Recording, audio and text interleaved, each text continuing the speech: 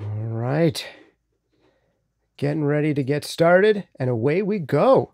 I believe that we are live. Let me know if you can see me and hear me down in the chat box. I am using a totally new streaming software, so hopefully everything's coming through. If you're catching this live, let me know. If you're catching this in the future, hello, person from the future. We're going to go into compression controls today, and specifically the weird compression controls that you never really figured out how to use. If you're anything like me, you might have been doing audio for literally years before you figured out what some of these compression controls really do, and even more importantly than that, like how or why you'd actually use them. So I want you to be honest with me in the comments and in the chat box if you're on the live stream version of this. Do you know what the knee control does on your compressor? And if so, you have this theoretical knowledge of what it does. Like, do you really have a sense of how and why you'd use it? And like, why would that at all inform your compression decisions? Knee isn't the only thing we're going to be talking about today. We've got a whole bunch of other ideas, some really simple ones, like how to think about using the compressor link function, how about using sidechains and key inputs. Then we'll get into some esoteric stuff like feed forward and feedback. If all that doesn't make sense to you, we're going to make it super duper simple. And you're going to come away knowing how to use like all of the odd controls that almost no one teaches you in the basic walkthroughs of how to use a compressor. You're going to know these things inside and out, and you're going to walk away feeling like a compressor expert. Honestly, even if you don't know how to use a compressor at all at this point. I will start out just by going over the super basic controls on a compressor, so we're all caught up with what attack, release, ratio, and threshold are. We'll spend just a minute or two on that, and then we will get deep into the more esoteric stuff. If you want to go super deep with me, I do have a full-length course that's just on compression. It's called Compression Breakthroughs. You can get over compressionbreakthroughs.com, and in there we go for hours on how to learn to hear compression, use it, understand it. And I think that's one of the big things is really learning to hear compression and having a strategy for how to apply it. And in that course, I also give you insights on how to use compression on literally every single kind of instrument, every single kind of genre. But enough about that stuff. Let's get into some good free content before we get into the controls, the weird ones that you never really learned how to use. Let's just make sure that you are caught up with the basic controls in the compressor. This will be a refresher for some of you, and for some of you, these basic controls might be more advanced. All right, our basic controls in the compressor, I would consider attack, release, threshold, ratio. Quick recap there. Threshold is the point at which the compressor kicks in. If something gets louder than the threshold, it gets compressed. If something's quieter than the threshold, it doesn't get compressed. Ratio is how much we're compressing signals that get above the threshold. So if something gets above the threshold by 4 dB and is being compressed at a 4:1 ratio, instead of going 4 dB above the threshold, it's only going to be allowed to go 1 dB above the threshold. So that's the ratio. Once the compressor kicks in, how much is it compressing? We also have our attack and release, which you can think about kind of in layman's terms as the attack being how quickly the compressor kicks in.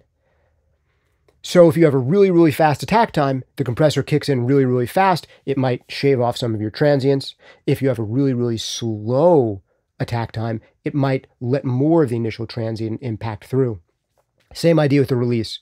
You can think of it being how quickly the compressor lets go after it starts compressing. And if you got a fast release, it's going to let go fast, which will bring up sustain generally. And if you got a slow release, it'll let go more slowly. And that's actually going to bring down your sustain. Some people get that idea backwards. We could go into so much detail, right? Slow down and walk you through each of those. I do that in the course, and I do it on a bunch of other free videos right here in this channel. But I'm going to assume that if you got this far, you understand those basic compression controls, but you might not understand some of our more advanced ones. And don't worry, we are going to have some visual aids here today. So let me see if I can switch. This is new technology for me, sharing my Pro Tools screen. Let me know in the chat box if you can see my Pro Tools screen. And if you're on the audio-only version of the podcast, don't worry. We're going to walk through this stuff in verbal ways where you can follow along if you're on the audio-only podcast version. But for those of you who are watching video, let's take advantage of the fact that we have video and we can look at some of this stuff together. So the first big control that I want to hip you to is knee and how this really works. I theoretically knew what knee was and what it did to audio ages ago. But did I really know? Did I really internalize it? I don't think so. And I think I have a much easier way to describe to you what the knee is really doing in your compressor, how to use it, and how to let it inform your choices even when you're using a compressor that doesn't have a knee control on it. Because even if your compressor doesn't have a knob on it that says knee, there is a knee in that compressor. And what that knee is like, to some degree, shapes the tone and response of the compressor. So for those of you who are watching the video version of this, you'll see that as I turn this knee knob, the little curve on this compressor changes. And it changes right here where this orange line is. So this is why it's called knee. This almost looks like a bend in a joint here. But not all of you really know how to read one of these gain reduction graphs. On one side, you've got input in, one side, you've got resulting output out. You'll see that as I change the ratio, the line would change as well. But here's how I want you to think about what the knee is doing. When you have a soft knee, it basically takes your threshold, that point where the compressor starts kicking in, and instead of making it a hard and fast line, it turns it into a blurry line, a fuzzy line. I'm going to bring up some analogies here. I'm going to try to think of some on the spot, and here's what I've got for you on what the knee is like. The knee is like, a hard knee would be like a nightclub bouncer who says you get into the nightclub or you don't. You're pretty, come in. You're ugly, you're not allowed in. And either that rope gets parted and you come into the nightclub and you're in the club, or you're not. A really hard knee compressor basically says, you get past this threshold, you're getting in. You're not past this threshold, no nightclub for you. You're not even allowed to put your ear up against the door and listen to the throbbing bass coming out of the club. No, you start doing that, we're going to take you out to the pavement. Man, I'm probably taking this bouncer analogy too far. But I think you get the idea. Hard knee means that that threshold is really serious about being a threshold. This is a line you do not cross, and if you cross it, then you're getting compressed. You don't cross it, you're not getting compressed. Whereas a soft knee is a little bit more like making that threshold line blurrier, fuzzier, where as a signal starts to approach the threshold, it might start getting compressed before it even hits the nominal threshold. And then as it passes the threshold, it gets compressed a little bit more. And as it passes it further, it gets compressed potentially more still. And that's the way that a lot of softer knee compressors work. Basically, you pass the threshold, you're getting compressed a little bit. As you pass the threshold more, you're getting compressed more. It's almost like having a variable ratio. At least that's the way that I think is best to conceptualize and understand it. And it also has an effect on changing the way that your attack and release time feel. And I'll get into that in just a second and how you can use this to greater tonal effect.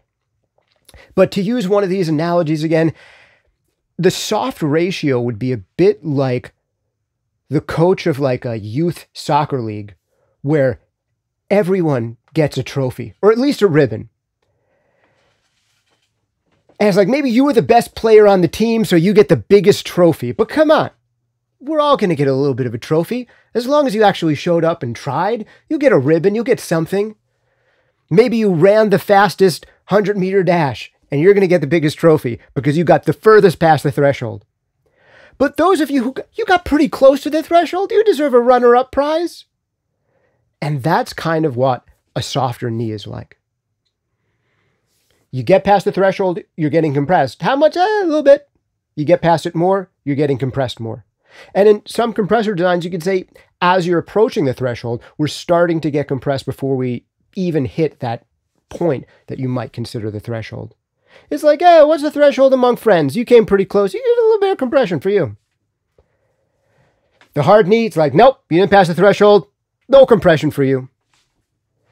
So that's the general idea.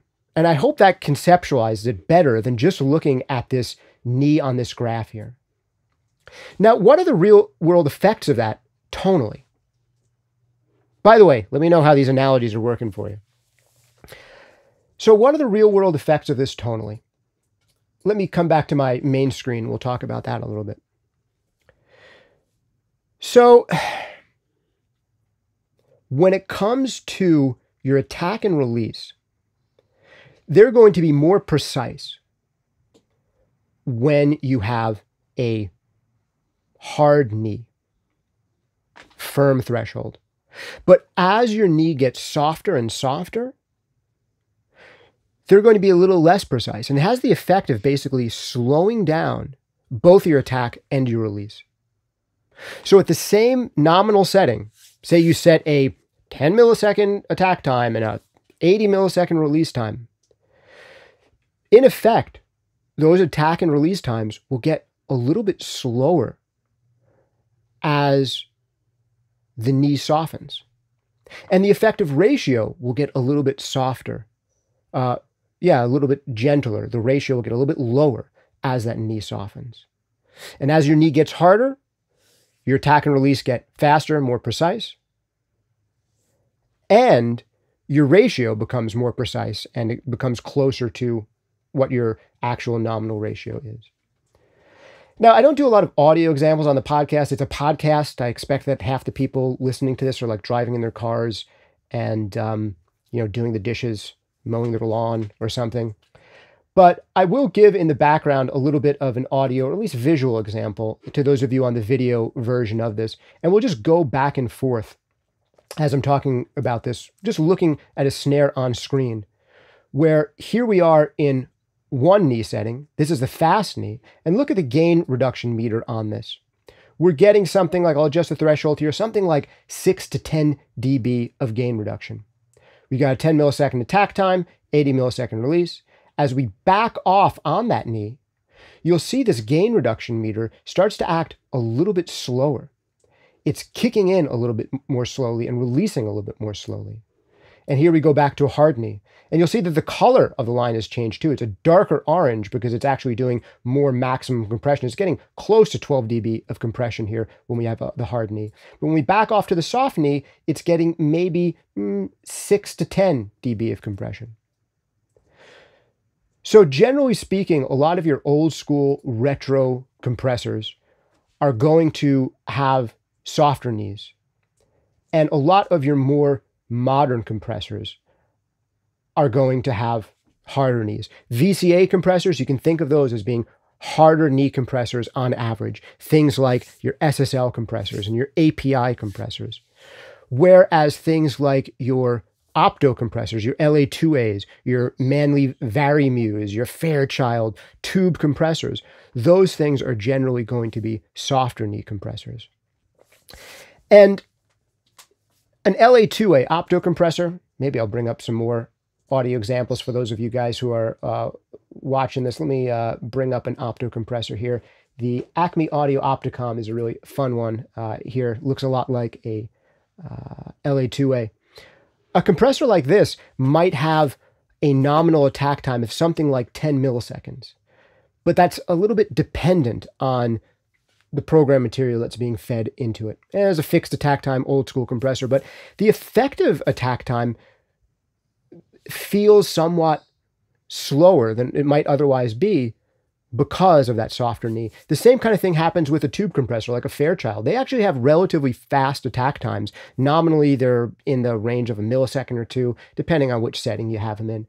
But because they have a softer knee, they tend to act a little bit slower because the signal that has just gotten past the threshold a little bit isn't getting compressed as much as signals that have gotten way further through the threshold. So as the effect of slowing down our attack and release and lowering our ratio. So you're generally going to associate the sound of opto compressors, tube compressors with softer knees, and you're generally going to associate the sound of VCA compressors, more modern compressors, with harder knees. But a lot of modern compressors do give you the ability to change between these two modes. Is the change of changing your knee really significant? Not always, no. In fact, in the Compression Breakthroughs course, where we do a lot of audio examples, you can hear a whole bunch of audio examples. And I didn't set up a whole bunch for today's podcast episode because it's a podcast. We don't do a lot of audio examples. And because to set up audio examples where I know you can really hear the changes in knee actually takes some doing because it can be kind of subtle. And here's the reality with a lot of these advanced controls that we're going to get to today. A lot of them can be a little bit subtle, but every once in a while, it can be just the right thing. So here's the way I want you to think about how to set your knee and how to use your knee. And then we'll go on to some other controls. Man, if this was some other channel, we would just like end this right after talking about knee for 15 minutes. We've learned everything possible about knee, but we're going to learn about this much, about all of the other controls, although much faster as we go along after I do this. And I'll probably excerpt out a section on knee. Hey, before I give you my last tasting notes, like how to actually use knee and how to think about like, okay, I got all the theory, Justin, I understand better than ever how it works, but how am I going to apply that in my actual mixes and recordings? That's a great question. And I'm going to answer in a second. But before I do, let me know. I just want to say to you, let me know as this episode goes along, if you have a eureka moment that really is a breakthrough moment for you, let me know because I love to excerpt those into shorts, 1 minute shorts, 5 minute shorts. So other people who don't want to watch or listen to a whole half an hour to hour long podcast episode can get some of the best key takeaways. And so that you in your travels on the YouTubes, on the Facebooks, on the Instagrams might get hit with some of these ideas another time. And repetition is really how we learn to internalize these things. So if you have any breakthrough moments in this episode, please let me know. And I'll excerpt them for you. All right. Here's how to think about actually using the knee control. I would say that the biggest thing is to think about whether you want your compressor to act more like an averaging compressor or more like a firm peak catching compressor.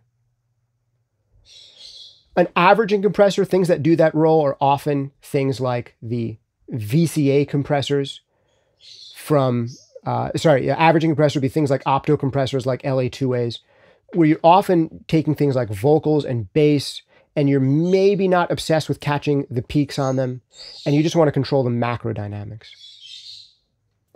Meanwhile, a compressor that you might use on things like drums or really erratic sounds where the dynamics are really uncontrolled, you might want to use a harder knee. So anything where you're going to veer towards going for faster attacks and higher ratios, that style of compression, you're often going to want to use harder knees in those cases. Where when you're veering towards softer compression, more averaging compression, where you're not trying to catch peaks and you're just trying to control more the macro dynamics and the micro dynamics, that's where you're looking more for softer knees. All right, getting on to our next big type of compressor control. That would be a feedback versus feed forward. And I want to front load this with some of the nerdiest stuff. For those of you who are watching the video version, I'll open up another plugin here that has this type of control on it. Look, it's actually got a knee control, soft, medium, and hard.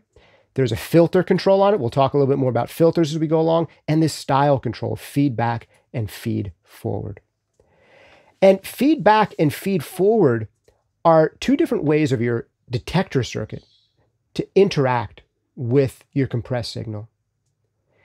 In a feedback compressor, we're taking the signal that has been compressed and feeding it back into the compressor's detector circuit. So the detector circuit, the thing that's telling the compressor how much to compress, it's listening to an already compressed signal. A feed-forward design is slightly different, where the compressor compresses and that compressed signal never goes back into the detector circuit. It just feeds forward into the world of your audio and it does not get fed back into the detector circuit. And this means basically an uncompressed signal is being fed back into your detector circuit. So all else being equal, when you have a compressor on feedback, it tends to be a little bit smoother and it's less likely to kind of overcompress or overreact to peaks that have already been compressed by the compressor. Whereas you put things in the feed forward mode, and that compressor is going to tend to be a little bit more aggressive. It's going to clamp down on things a little bit harder. It might be a little bit less smooth in operation. So we're going to go faster and faster as this episode goes along. I think this concept may make sense to you already. I think it's been explained well enough. But how to actually use this idea of feedback versus feed-forward compression when you're choosing compressor settings. Feedback compression settings, generally when you want to do less compression, more subtle compression, smoother compression, where you want to hear fewer compression artifacts, feedback is often the way to go, because you're taking that already compressed signal, feeding it back into the detector circuit, so you're less likely to over-compress and have a compressor that overreacts needlessly to signals it already reacted to. But if you want more significant compression, you want to clamp down on things even harder, you want to potentially have some extra pumping and breathing artifacts. You want that feeling of your compressor almost sucking down a lot on an initial hit. A feed-forward mode will do more of that. And this becomes even more apparent, I think, as you play around with the release time on a compressor, the difference between the feedback and the feed-forward modes. And kind of as the release time gets a little bit longer, I think has an even bigger influence.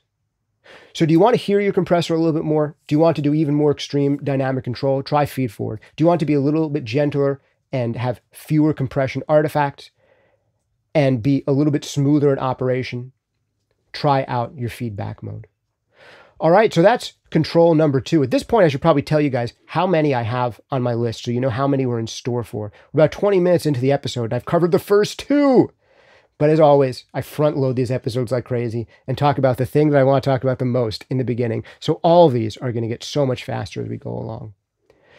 There are a total of 9 on this list. We're about to get to number 3, but it's going to go by as faster than number 2, as will all the others on this list. All right, let's check out now the next control, which we'll actually find on this very same compressor. And that is our link control. This one is a multi-band compressor, so it has multiple link controls, but you'll see that a lot of modern compressors have link controls on them, and not just compressors. I first encountered links, stereo link controls, variable ones at least, on things like limiters. And this isotope limiter here has a fully variable stereo independence control. On a lot of old school compressors and limiters, you would just have 2 modes. Either they'd be linked completely or they'd be completely unlinked. And this is really only relevant when we're talking about stereo compression and mid-side compression. Let me take this beautiful Pro Tools screen away for a second so I can talk to you guys in a little bit more detail about the concepts here. So, why link or unlink a stereo compressor or a mid-side compressor? And the idea here is, if you're compressing something that's stereo, say a mix bus, say a drum bus, you could have that stereo compressor be listening to, say, the average of the left and right signal and compressing both left and right together based on the average signal between left and right. Now, there are some potential benefits here. One of them is you tend to get a really cohesive, constant center image when you have linked stereo compressors. If your left and right are linked together, they're always compressing together. And in ways, this can sound potentially a little bit smoother, some would argue, but for me, the biggest difference is just how much more solid centered elements feel. Now, there are some potential drawbacks here. Say you have a really loud element coming in the left speaker only. Both your left and right are going to be compressed together if they're 100% linked when that loud element comes in on the left-hand side. So instead of just compressing that left element and leaving the right side alone, we're compressing both the left and right when something loud is happening on the left but not on the right. And sometimes your stereo image can suffer a little bit for this. But your center image tends to work really well. The opposite is true when you go into dual mono mode and you unlink the left and right sides. So if the compressors on the left and right sides of your mix bus or your drum bus or your background vocal bus, if they are unlinked, then when something gets really loud on the left-hand side, only the left side is going to get compressed, and the right side can stay uncompressed. And this is cool. And to me, I often get a bigger sense of width out of this kind of dual mono type of compression, where I can still hear the details on the right side when the left side was getting too loud and it starts getting compressed. And now some of those quiet details on the right side that we're getting lost because we're getting distracted from them, those are allowed to come up. And because it makes that stereo image more cohesive, and the stereo image, like you don't have it tilting too far to one side and the other, the stereo image kind of stays balanced, the difference between left and right. And it has this effect of drawing my ears outwards from the center a little bit. So I feel like things start to get a little bit wider feeling. And also this kind of dual mono compression works great when you have mixes that have a ton of hard panning in them. Think like an old 1960s Beatles style mix where like the drum kit is on the left-hand side and the vocal, and on the right-hand side are like all of the guitars. And this happens sometimes in like old school mixes. And if you ever listen to one of these at a bar, it's always funny because you might be right under Paul McCartney and a tambourine. It's like, where's the rest of the band? And then you run down to the other end of the bar where the other speaker is, and it's like, oh, there's the rest of the band. And some people to this day still go for that kind of retro style of panning. So if you wanted to use bus compression on that kind of mix, or mastering compression or limiting on that kind of mix, then generally totally independent left and right make more sense. But there is this negative byproduct of having totally disconnected left and right channels. And that is, if just the left channel is compressing, then your kick drum, your vocal, your bass, all of the center stuff, when just the left channel is compressing harder than the right channel, they all get pulled down slightly on the left compared to the right. And it's subtle, especially if you're doing 1 and 2 dB of compression, but there's just this little thing where the center of the record is just changing, it's shifting between left and right. So it has this effect of like the kick, snare, bass, they're a little, I don't want to say warbly, but the center image drifts a little bit. Like there isn't this super cohesive center. And that is why you might want to link your compressors back together. Now, can't we have the best of both worlds though? Why do we have to have all these trade-offs? And the answer is, man, there is nothing but trade-offs in the world of audio and in life in general. It's like there's no solutions even, and just in life, there are trade-offs. But we can balance these trade-offs. I'll go back to the screen share here for a second. And here you can see the way to balance these trade-offs to some degree is with variable linking controls, like you see on this limiter, and like you see on a very small number of compressors, like this Lindell compressor. Each of these bands has its own variable link control, where they can be not linked at all, and then linked anywhere from 50 to 100%. Now, I said I had 9 for you, but this makes me realize I should insert right here a 10th item. So we move on to number 4 here. I'm going to change this list to be 10 because I want to talk about something that, man, I've done a whole episode on this before, but I want to give you the broad strokes way to handle this next control, which I think is super useful in mastering and potentially in the mix bus stage. And then after that, for number 5, we are going to get into one of my favorite weird controls on compressors that I think every compressor should have. It's like the most fun control, and just a handful of compressors have it. And if you don't have a compressor that does this, you're going to want one after I've talked about it because it's a lot of fun. Before I get to these next things, including my favorite missing control, number 5, or my favorite weird control, number 5, I have to give the briefest of shout outs to the sponsors on this week's episode. And the most important sponsors on this week's episode are the most important sponsors always. And that most important sponsor is you. How do you sponsor this podcast? Well, you can hit likes, put comments in there, hit subscribe. All that stuff really helps spread the word and gets this in front of more people and helps other people have breakthroughs too. If you really want to go deep in sponsoring this stuff, though, I recommend you sponsor yourself. Check out one of our great full-length courses like Mixing Breakthroughs or Mastering Demystified. Mixing Breakthroughs is a complete system to mixing that will teach you to mix faster, better, with more confidence and more creativity than ever before. And in Mastering Demystified, I'll tell you everything that I know about mastering. But the most relevant one for you today, if you're really enjoying geeking out on today's subject, is probably Compression Breakthroughs, where you will learn to finally hear, understand, and use compression like a pro. We go into hours of both ear training exercises that are going to help you really finally hear the subtleties in different compression settings. And we're going to give you a strategy and a set of roadmaps for how to apply compression to every single instrument, every single genre, with a ton of audio examples in each.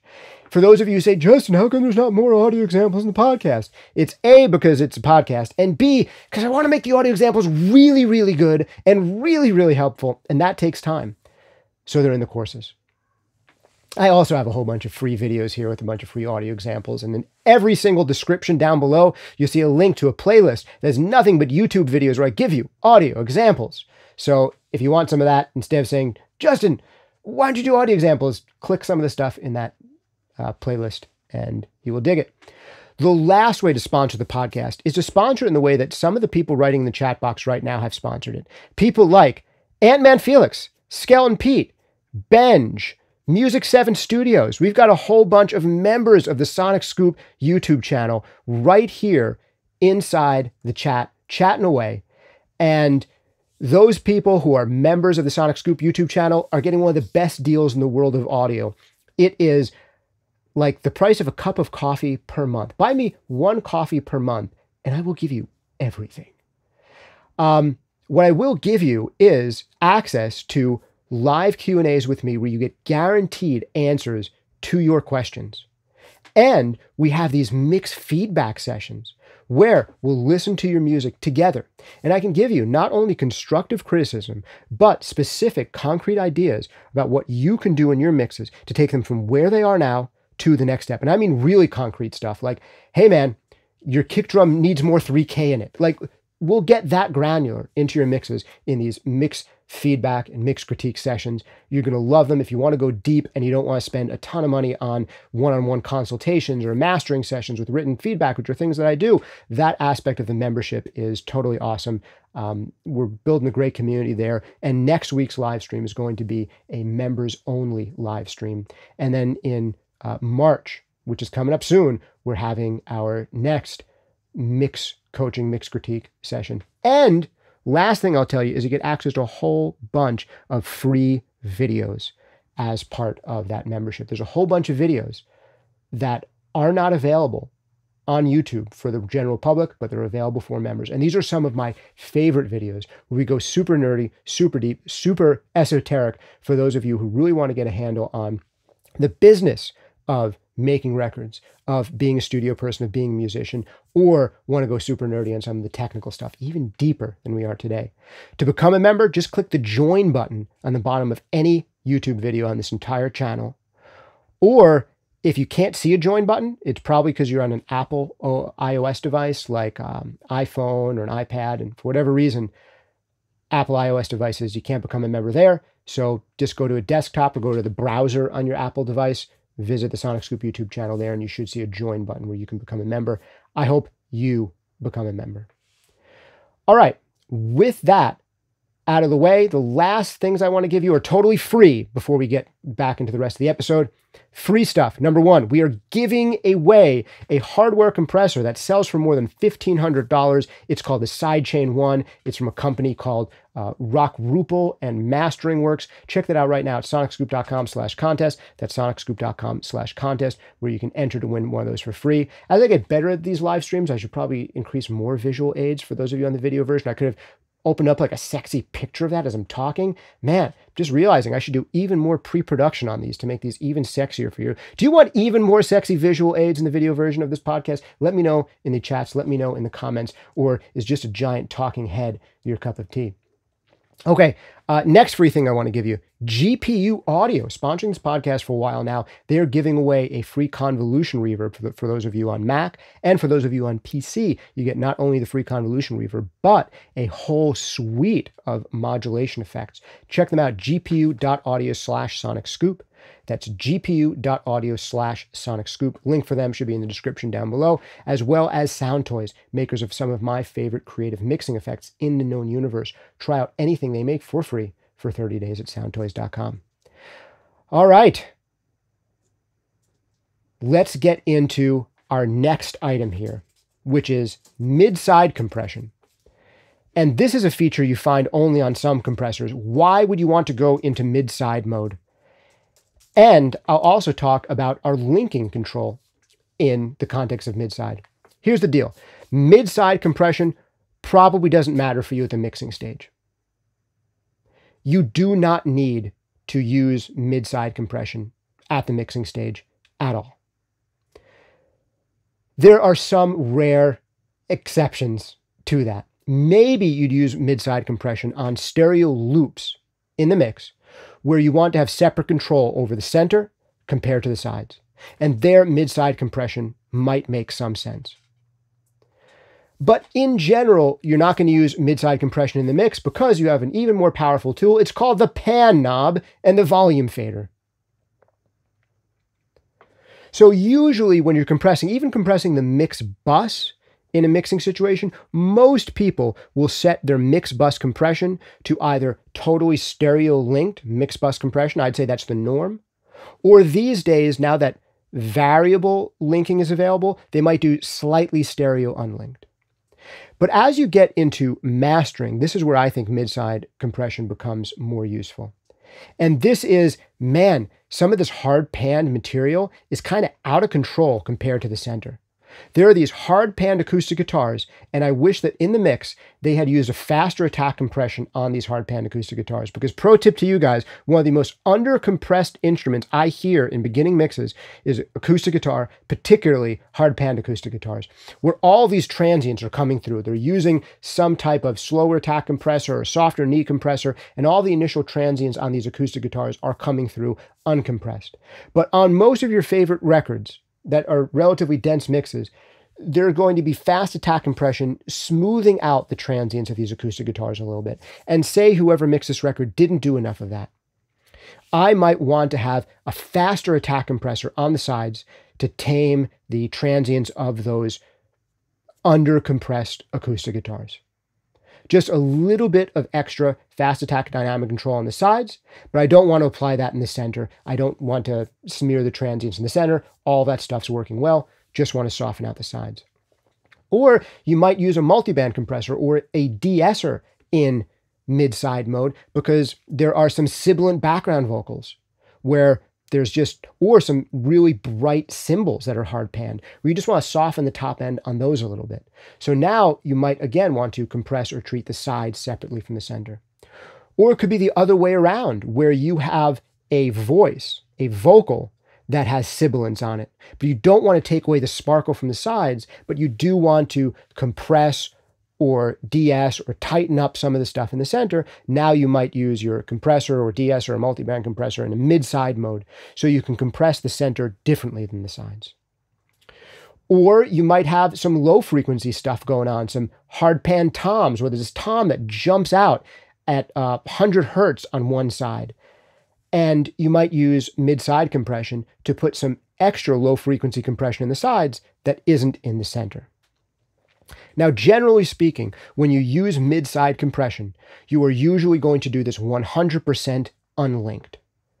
It almost doesn't make sense to go into mid-side mode and use completely linked compression, because it's like now everything's being compressed just like it was a stereo linked compressor. Why do you switch it to mid-side? It's just both sides are being compressed. The mids and the sides are basically being compressed the same way. Why did you go into mid-side mode?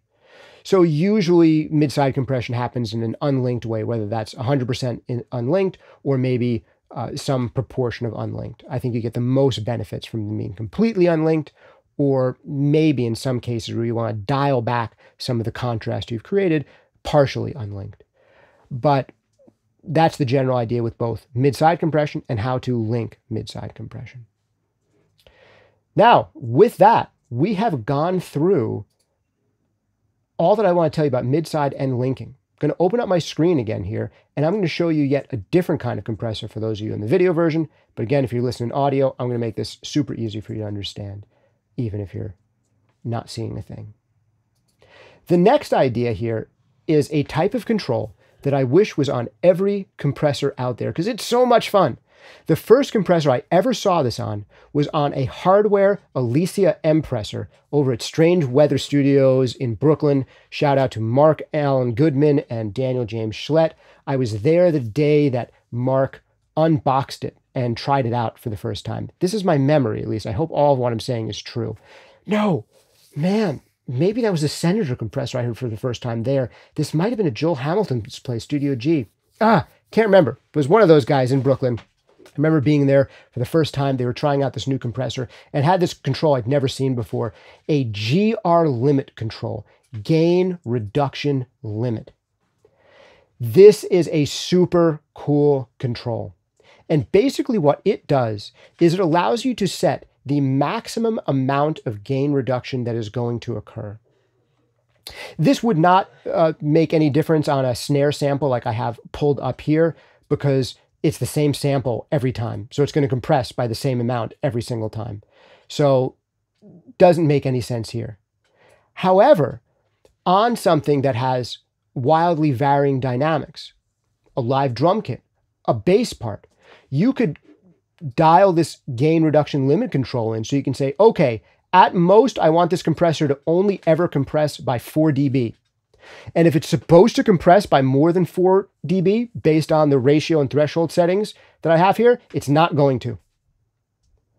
I am limiting it to only ever compressing by 4 dB at the most. Now, I think that this is the most fun when you use it at more extreme settings.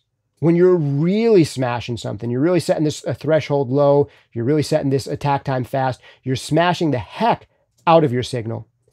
But then you say, okay, I only ever wanted to compress by 12 dB. I know that sometimes it's going to compress by 20 dB, or sometimes it'll compress by 25 dB, and sometimes it'll compress by 18. It's like, you know what, we're just going to keep it at 12 dB or keep it at 14 dB. So it's always compressing by the same amount at maximum. So you kind of, even with heavy compression, put some of the microdynamics back into the track by saying it's never going to compress more than this amount.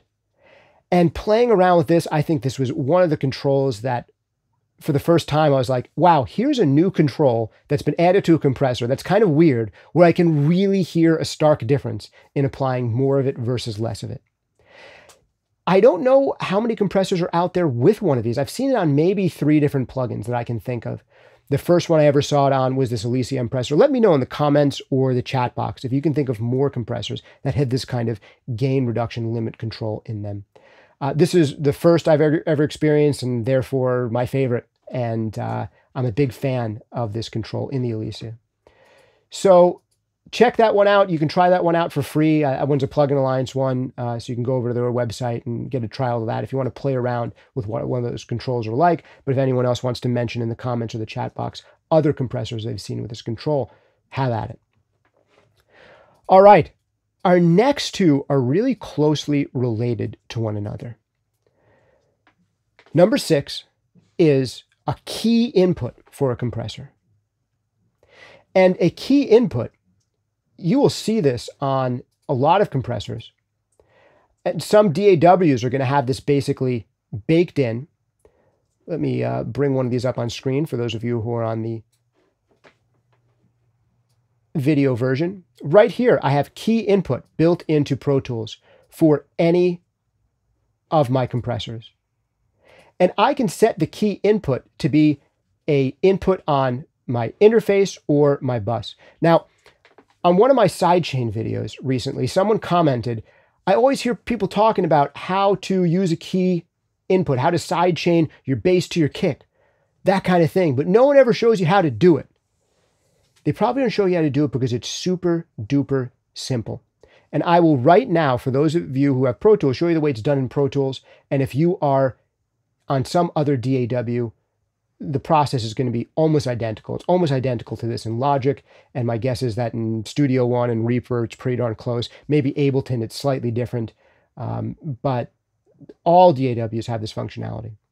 Before I show you how key input works, for those of you who don't understand the idea of a key input, we'll talk about it real quick.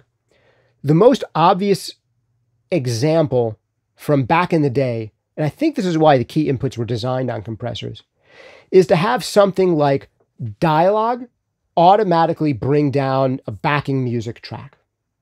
So imagine that. We're going to use a really fast attack, really slow release compressor that has like a second or two release. So that whenever someone's talking, the music gets compressed. So the compressor hears a voice talking and it's like, oh, someone's talking. There's something in the detector circuit. It's time to start compressing. But what it is applying the compressor to is not the key input, the vocal. It's this other element, in this case, a music bed. So narrator comes on, starts talking, and immediately the music bed gets compressed and held down while that person's talking. And then after they stop talking for a second or two with that really slow release, it comes back up.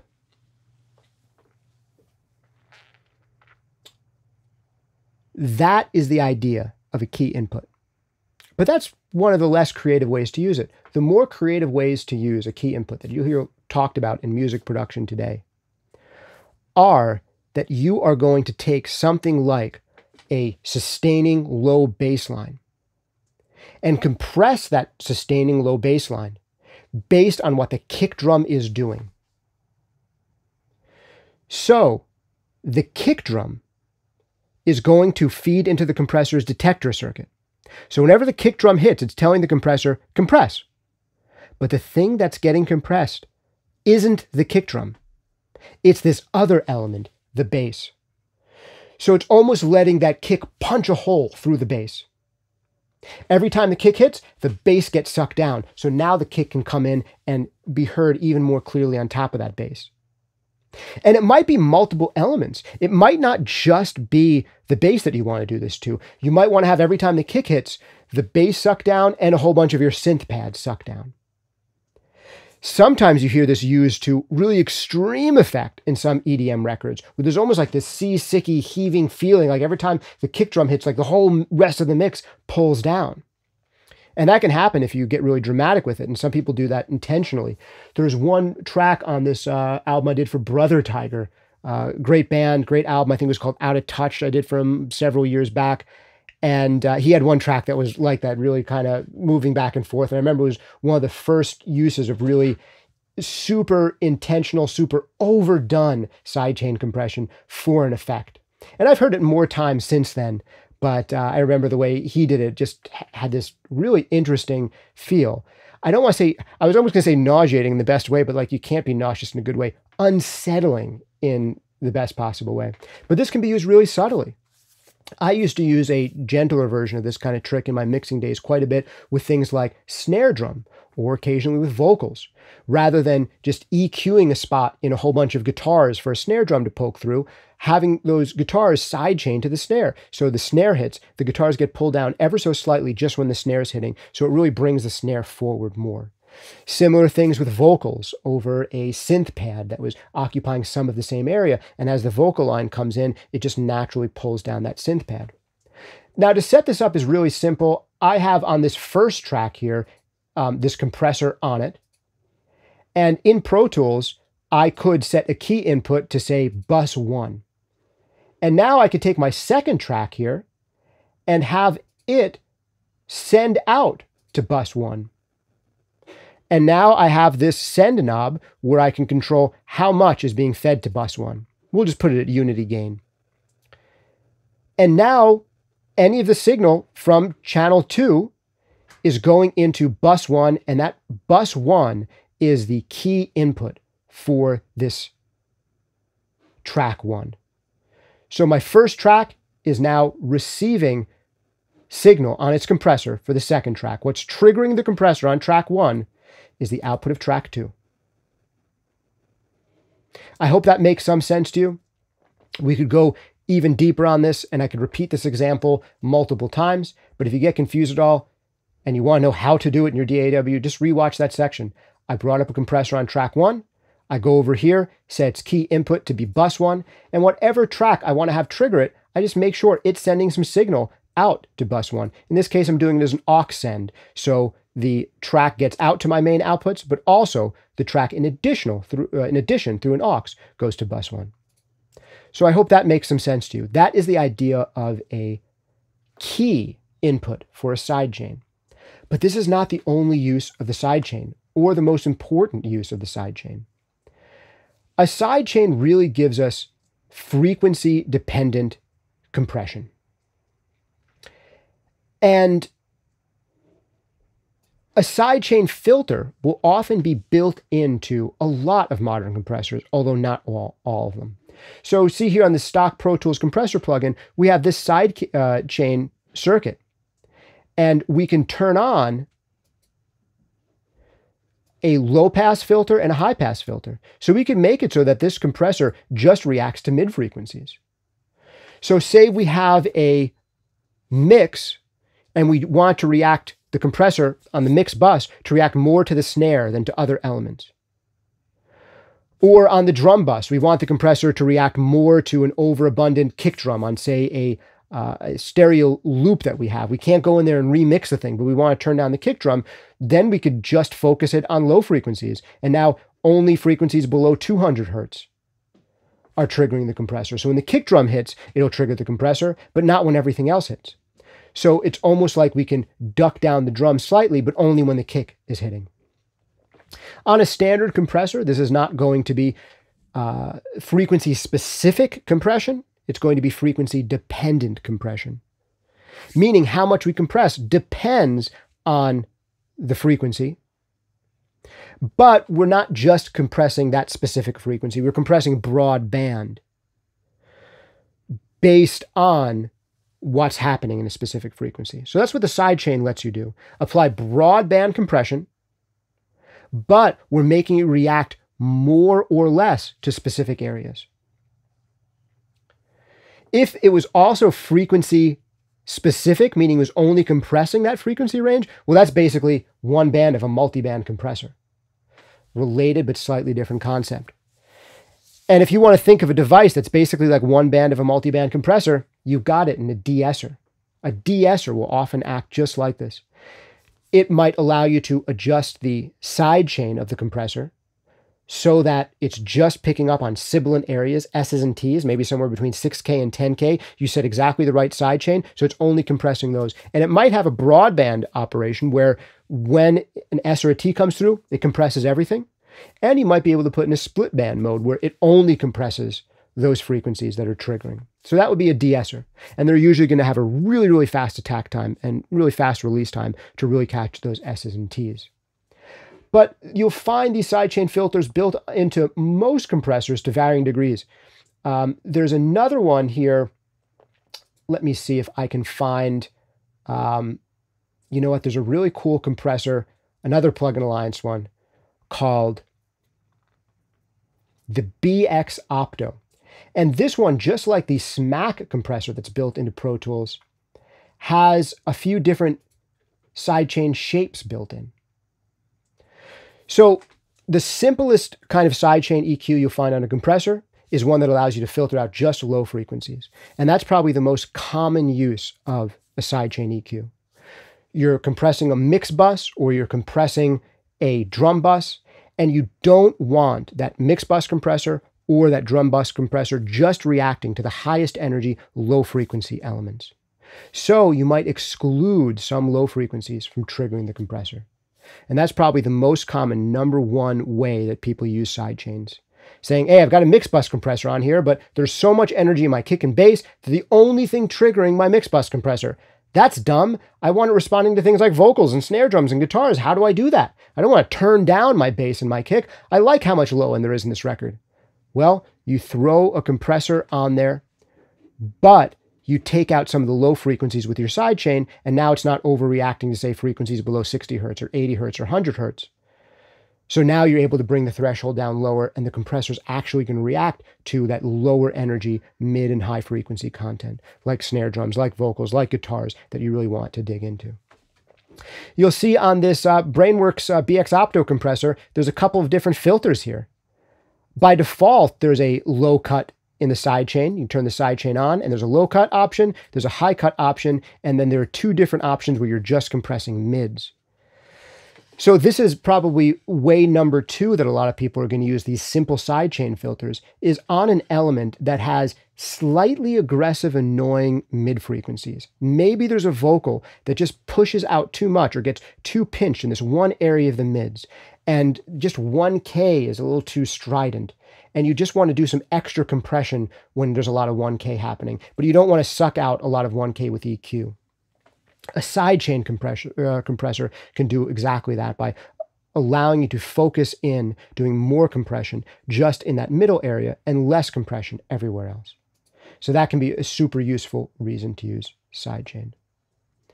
Man, you guys, we've come so far. We're about 55 minutes into this podcast. We're getting close to the hour mark. Do you think I can go through the last 3 types in the last 5 minutes that we have left? I think we do. I think we can.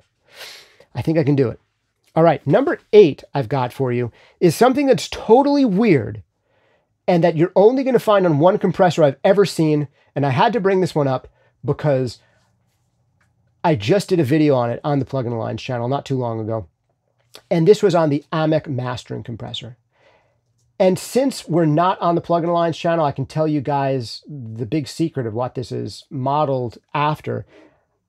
This is a compressor that's in the style of the GML compressors designed by George Massenburg. This is not a promotional piece for this compressor, but that's like the heritage of this. And Massenburg is a brilliant designer, basically invented the parametric EQ. He's one of the co-creators of it, made some gorgeous sounding compressors. And he had this really interesting take with some of the compressors he designed, where he was like, man, what if we could kind of have 3 compressors in one? We could have a slow compression detector circuit, a fast compression detector circuit, and a kind of peak compression detector circuit, almost a limiter, all in the same compressor. And what's basically going to happen with this kind of compressor is I can turn up the threshold and we'll be hitting the slow averaging compressor, maybe more of a, opto LA2A, slowish attack, slowish release kind of compressor. But often people will chain that together with a faster attack compressor. So you have this fast crest factor you can introduce. So now you're also having this fast detector circuit that's detecting not the immediate peaks, but it's almost a little bit more like an 1176 kind of detection where things are a little bit faster. And then you have this momentary peak detection kind of circuit. And you can do a little bit of all 3 of them. So really interesting type of design. But there's this funny interaction on this one weird esoteric type of compressor that, to my knowledge, is now available for the first time ever in digital form. I've never seen this layout before in digital form, but it was a really cool thing on these compressors. They had this knob called releasehysteresis. And this is the only compressor you're ever going to see this weird knob on. This is the geekiest we're going to get in this whole episode. For those of you who are interested in the old Massenburg style compressors or the new AMEC mastering compressor that I had the privilege of playing around with and doing a video on, and you really want to understand how the release hysteresis control works, I'm going to give you now the extra nerdy information that I did not even do in my video manual and walkthrough for this compressor. The idea with this, for those nerds who are still left with me, is that when you have the slow attack compressor and the fast attack compressor both working together, you're generally going to have the attack and release profile, maybe a little bit, particularly the release profile, more dominated by what's happening with the slow attack compressor. But this release hysteresis knob basically lets us put in a second threshold. So I'll see if I can explain as clearly as possible. We've got a threshold here, and we can feed some of our slow detection into this compressor. into this threshold to trigger the compressor. We can also feed in our fast attack detector circuit into this threshold. Because that slow detection circuit stays active for longer, the release is usually dominated by whatever's happening in the slow detection circuit. But this release hysteresis basically, under the hood, allows us to put in a second threshold. And it says above this second threshold, only pay attention to the fast attack compressor, or predominantly pay attention to the fast attack detection circuit. So for signals that get above this secondary higher threshold, we're basically going to have really, really fast attack and release times. And under this primary one, maybe it's dominated a little bit more by the slow averaging compressor. So let's boil it down and make it super simple. This release hysteresis control is a little bit like having two different thresholds. When signal gets above threshold number 1, the compression characteristics are dominated a little bit more by our slower, more averaging, macrodynamic compressor circuit. When signals get above this second, higher threshold, signals above there are going to basically pay more attention to what's going on in our fast compression detector circuit. So really hot signals will get a dose of really fast compression on them. Things that get above both threshold number 1 and threshold number 2 will have even faster compression applied to what's over threshold number 2. Where below that point, we're paying a little bit more attention to the slow detector circuit. And this is kind of like how stacking compressors works in real life. When you stack a slow compressor with a fast compressor, which is one of the biggest reasons you'd use multiple compressors on the same source, is so you can blend together a faster attack compressor with a slower attack compressor and getting the benefits of each of their trade-offs. So that is the super weird, super esoteric release hysteresis control that's only ever been on one compressor ever. And if we're going that deep, you know we're near the end of this list. Because it doesn't get much more weird and esoteric than that.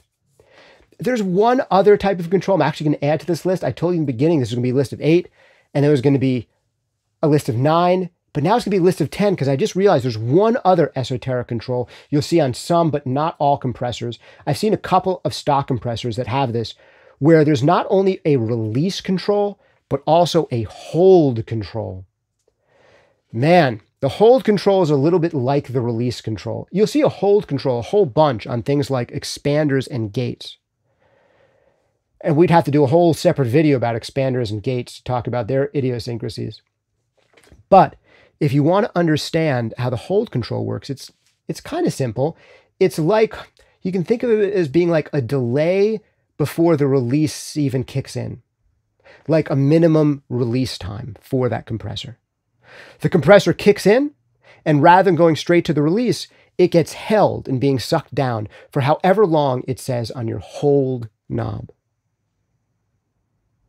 And then, once it's been held for that long, then it gets released, just as your release control says that it should. There's only a couple of compressors I've ever seen that have a hold function on them, but you will see them often on things like downward expanders and gates, like noise gates, things like that. So man, that's number 9 now. And now our last one, number 10, last weird control that you don't learn about in the basic compressor videos that I can think of, is going to be our true peak control on a limiter. You generally don't find these on compressors. You generally find them only on limiters. The true peak button. What does it do? Why do we need it? How does it change the sound? All right, do we have time for this? We're an hour and 5 minutes in. Guys, what do you think? Should we keep on going? Should we get through true peak limiting? I think I can give you the short version of this. Maybe we'll do an hour and 10-minute live stream podcast. You know, I go in planning to do these for 30 minutes, and then an hour of words just come out of my mouth. And if I ever try to go in there, say they're going to be an hour long, you know they're going to be 90 minutes or 2 hours. All right, let's try to do it. True peak. Why would you use this? I would say the only reason you're ever going to use true peak is going to be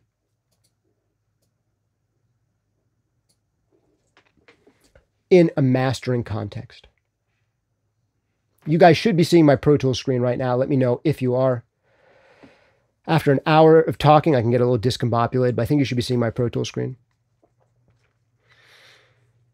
The only reason you'd enable true peak on your limiter is as the very final item in a mastering context. Otherwise, I'd recommend that you leave them off. The idea here is that there are the peaks that you see on conventional meters, but then there are real peaks that conventional digital meters don't pick up on. And to pick up on them, you need a true peak meter. The idea is that there can be peaks that happen in between samples at whatever your sampling rate is. To make this make sense, for those of you who don't understand yet this concept of true peaks and intersample peaks, we're just going to have to go down the basics of digital audio real quick. And I encapsulate this in about 90 seconds or 2 minutes. I think I can do it. Here's how digital audio works in a nutshell. We have continuous audio, the analog world, infinite resolution, right? Digital doesn't work that way. Digital is binary, ons and offs. So what we do is we take this infinite resolution of the analog world and say, you know what? Most frequencies are not relevant to us in that we cannot hear radio frequencies, right? We cannot hear so many frequencies in like the cell phone range with our ears. There are so many frequencies that we're constantly being bombarded with that we cannot hear. Let's cut all of them out. And let's just focus in on the range of human hearing. Commonly accepted is 20 hertz to 20,000 hertz. Reality for most of you people who live in Western countries with, noise pollution, been to rock concerts and stuff like that before, chances are you can't hear to 20K, particularly if you're above 30. Maybe if you're 18, you can still hear 20K and maybe even slightly higher than that. Or maybe if you spend your entire life living in a remote tribe in the Amazon rainforest, then maybe you can still hear 20K or even slightly above that. Maybe you've been hunting antelope for your entire life in the African Serengeti, and you're one of like these few people on Earth who hasn't been bombarded with the same environmental stimulus we have, and you can hear 21K. But most of us, adults in like developed nations, man, you're 35, you're lucky if you're hearing 16K. But I digress. 20 to 20,000. We're cutting out everything else above and below it. Really above when it comes to the sampling rate, but don't make me digress more because I'll do it. So we take all of our frequencies up to 20K. We cut off stuff up above 20K, and we take digital snapshots of the audio. How many? Enough to perfectly record and play back up to 20 kilohertz. 20 kilohertz, 20,000 hertz, which basically means something more than 40,000 hertz. So we need a sampling rate, snapshots of at least 40,000 or more snapshots per second to perfectly play back 20K minus some noise that gets added because of the bit depth. That's a whole nother conversation. So we're taking 40,000 snapshots or more in a second of that audio. So we've got a point here, a point here, a point here, a point here, all these snapshots. But when we play back that digital audio, we're not playing back snapshots. It becomes analog audio. And the stuff in between each of those snapshots gets filled in perfectly because there's a line that's suggested by where those 2 points are. If I have 1 point here and 1 point here, it's not like the analog waveform becomes like a jagged straight line between the two. It's like, no, there's this continuity of what's going on, and we recreate perfectly round looking sine waves with these digital snapshots. We don't actually get stair-stepping or jagged lines. That does not happen with digital audio.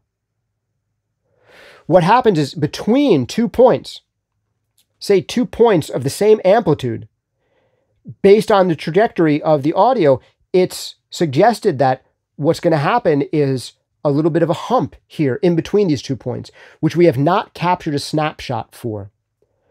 There's an increase in amplitude happening between any 2 samples in some cases, and that increase in amplitude between any 2 samples can go above digital zero and potentially cause distortion. It's what's called an inter-sample peak, a peak in your audio waveform that happens in between 2 samples.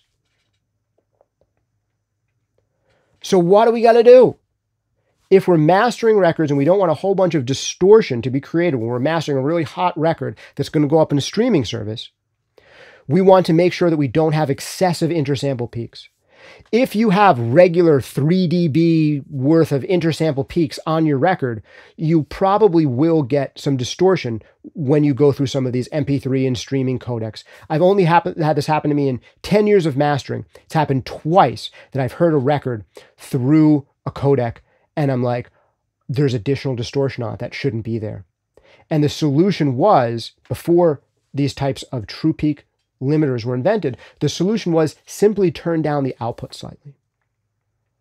And if you turn down the output by 0.5 dB, so you're not going all the way up to digital zero, or maybe in some cases more than that, by 0.8 dB, or even as much as turning it down by 1 dB, the final output, that would stop these intersample peaks that aren't showing up in the meters from being so hot that they cause distortion for final end consumers once they're going through these final codecs and the final audio playback. But there's a hack, and the hack is this: a true peak limiter. You hit the true peak button, and now you don't necessarily have to turn down the final output from your limiter. At least you don't have to turn it down as much, because now all those intersample peaks, the peaks in between your samples, are also being limited. So you're getting rid of your intersample peaks. And this helps make it so that you can get slightly hotter masters with slightly less distortion, or not run into those rare cases where you get unexpected distortion upon playing things back on a streaming service or on an MP3 and a final consumer system. And you can possibly eke out now that last little 0.5 dB of gain instead of turning down your output by, negative 0.8 or -1 or -0.5 or whatever you're comfortable with doing. You don't have to turn down the output that much. When I use a true peak limiter and engage one, I'll often set the ceiling at -0.1, and there aren't intersample peaks that I've discovered that can cause distortion that way. I haven't run into it. I test it all the time, and I might not even really need to turn down the output at all, but just partly out of superstition and partly because I haven't done enough testing, I've been turning down my output ceiling by just -0.1 when I enable a true peak limiter. And I look at them on true peak meters and see like, yeah, there's no intersample peaks there. We're good. Now, why not use true peak limiters all the time? Well, there's a couple of reasons. One is that you don't want to use them on every single source in the mix because they do require oversampling, which requires a slightly higher CPU load than having the true peak limiter off. And some people think they don't sound as good as regular limiters.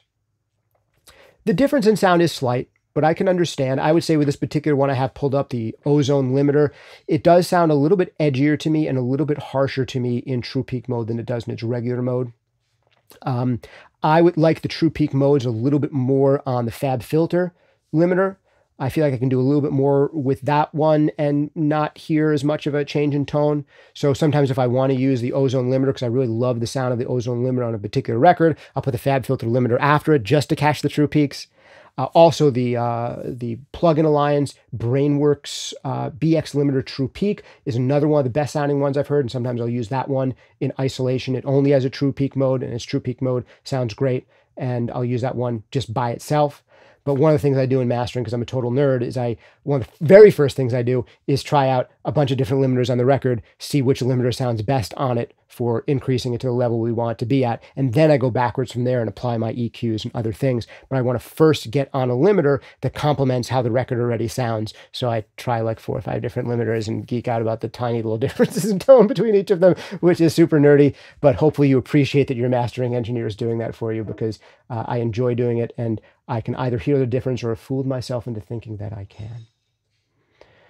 Dudes, dudettes, hombres, that's 9 things. Our 10th thing was going to be type of compressor. Some compressors let you change between opto, FET, VCA, etc., vari mu, but I wasn't going to talk about that number 10 thing, which is now the number 11 thing, in this week's episode of the podcast. You know why? Because I just did a video all about that over on the Plugin Alliance channel. And if you want to know about the differences between different types of compressors, you can go and check out a free video I just did on the Plugin Alliance channel called Choosing Your Compressor. If you want the super duper deep version of that, where you get to hear a ton of audio examples and where I go into even greater depth and detail with even more preparation for you guys, then the full-length course, Compression Breakthroughs, gives you the best shot I will ever have at helping you hear and understand the differences between different types of compressors. You can check that one out, compressionbreakthroughs.com. Comes with a 30-day money-back guarantee. We've today spent all this time talking about nerdy, esoteric things about compression that will, in some cases, help you change the way your compressors sound a little bit. Why have we spent so much time talking about something that's so subtle? Basically, everything on this list that we've talked about introduce relatively subtle changes in your compression that you shouldn't be obsessed about. But here's the thing. I don't want you to feel intimidated by audio or feel intimidated by your compressors. All of this stuff is really simple and easy to understand. We've covered knee. You know what that is now. If you don't, go back and watch the first section on this. I'll try to put timestamps in. We talked about feedback versus feed forward. If you see that, you can understand what it means now and not have to second guess yourself or feel dumb or feel inexperienced. You now have a sense for like why a link control is even there and why you would set it to completely linked or not. You've got a sense for why people would even use mid-side compression with some real examples. Gain reduction limit is a fun one. I hope you try out some compressors that have it in there. How to use and why to use both a key input to your sidechain and sidechain EQ. If you want to get super nerdy and you want to geek out with the big compressor geniuses, you can tell them you understand how release hysteresis works. Man, I just gave you what I think is, on record, the best explanation I have ever seen or heard of release hysteresis, and it's still kind of complicated and hard to understand. I'm serious. Go look up George Massenburg's explanation of what the release hysteresis control does and tell you if you think it's more or less comprehensible than mine. I think mine is at least as good, and hopefully I put it in more layman's terms that make it even more understandable. You don't see a lot of people writing or talking about this because most people feel intimidated by it and they never really figure out what it does and how it works. But the long story short is you turn a release hysteresis knob more and more clockwise, and your release kind of gets faster, potentially, is the effect of it. But now you know what's happening under the hood. True peak, we talked about why you need it and when you'd need it and where to apply it. And compressor types, we didn't really do much other than talk about there are different types, but got a whole video for you. I'll link to it in the show notes down below.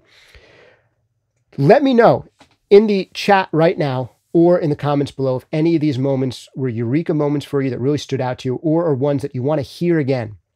And I will create a short, tight, edited version of it where I trim out all the fat, and you can encounter it out there in the real world as a 1-minute short or as a 5-minute short, which is trimmed down to its essence and made as clear as possible. I want to do that for you guys. All you got to do is put into the comments or the live chat which moments were the most helpful for you.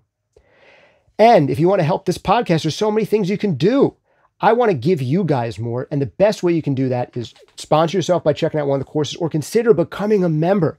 If you have listened to me talk this long on this episode, it's because you're as nerdy as I am, and for some reason you don't mind hearing me talk, and when I talk, it seems to make sense to you. So if you want to get any of your questions answered about audio, about mixing, about mastering, about recording, about the business of audio, all things that I study, you can check me out on the members side, where I will give you guaranteed long-form answers to your questions as a member of the SonicScoop YouTube channel. We've got a whole bunch of people right now in the chat who are members. We've been adding a member on an average of a member a day the last time I checked. So I hope that you'll become one too, get access to those live Q&As and access to our mix feedback and mix coaching sessions. Last but not least, I got some free stuff for you. If you didn't go to SonicScoop.com/contest before, do it now, because this is the last day right now, if you're listening to this live, where we are giving away a $1,500 plus hardware compressor from Rock Rupel and Mastering Works. It's called the Sidechain One. It is a beautiful, gorgeous hardware compressor that has all sorts of crazy sidechain capabilities that now you know what to do with, because you know what sidechains do. Check them out over at SonicScoop.com/contest. Enter for your chance to win. And free stuff again. GPU audio. If you haven't clicked this link, go for it. Type it in right now, because this episode is ending. GPU.audio/SonicScoop. That's GPU.audio/SonicScoop. Click there. Get a free convolution reverb and a free modulation suite that run on the GPU inside your computer. Last but not least, Sound Toys. Making some of my favorite creative mixing effects in the known universe. Try out anything they make for free for 30 days over at soundtoys.com. Man, an hour and 20. We've set a new record in live stream podcast length. What do you guys think of the length? Should I go shorter? Should I stay this long? Do you prefer it when I do really tight edited stuff? Or do you like to be able to dip into a long live stream where we go super deep, super nerdy, and stay superhuman?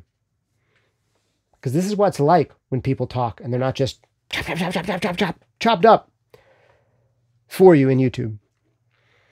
If you have trouble getting through a whole hour-long episode, I recommend you do what I do, which is to listen to these episodes at 2 times speed.